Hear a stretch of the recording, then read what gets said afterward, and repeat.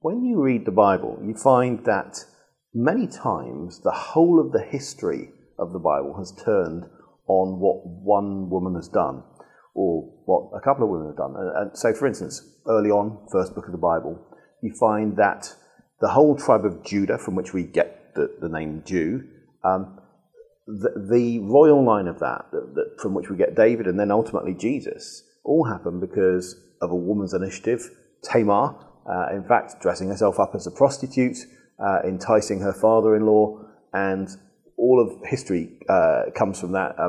She was doing a better thing than he was, and go read the story in Genesis 38. But what I want to say is that's just one example. In the book of Exodus, the next book in the Bible, we find that the Pharaoh is trying to wipe out the Israelites. He's killing all the male babies, and it's two midwives who save the baby boys. We could go on. The whole of the book of Esther is about one woman saving the Jews. We can think of other times in the Old Testament. Bathsheba actually is the one who persuades David to make Solomon king. The whole dynastic line that, again, all the kings of Israel and Judah come from that. You could find there's one time when the royal line is going to be wiped out, and Jehosheba is the high priest's daughter who hides King Joash.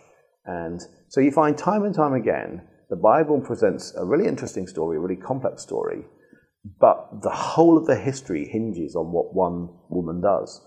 And when you come to the New Testament, you find it's the same. Mary accepts the mission of having Jesus in her body as being mother to the Saviour of the world.